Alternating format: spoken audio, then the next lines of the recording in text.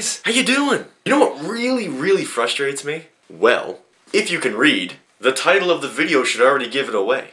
P.S. This is totally unscripted. I have no notes. I'm just gonna rant because all last week, every time I went to a different class at my school, I was constantly stuck behind slow walkers and it was pissing me off. It seems like there's different kinds of slow walkers. Like, they're a breed in themselves. Like, they're a race of people who just walk really slowly. But there are different kinds. Like, there's like an art to doing it. One kind of slow walker is that they acknowledge, they know that you are behind them.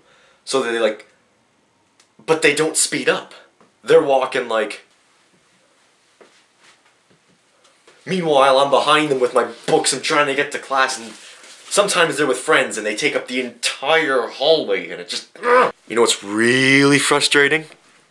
When they randomly stop in the middle of the hall. Guys, I forgot, we should all just wait here. Just move! Another group of slow walking people is the ones with phones. The people that walk and talk with the phone, it's not as bad. I'm talking about the ones that text.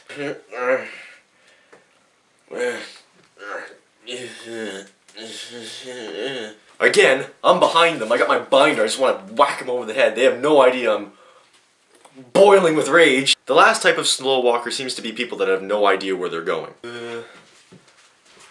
Oh, I almost forgot. I really hate the ones that, like, when you're on a staircase and you have to go down and you're behind them.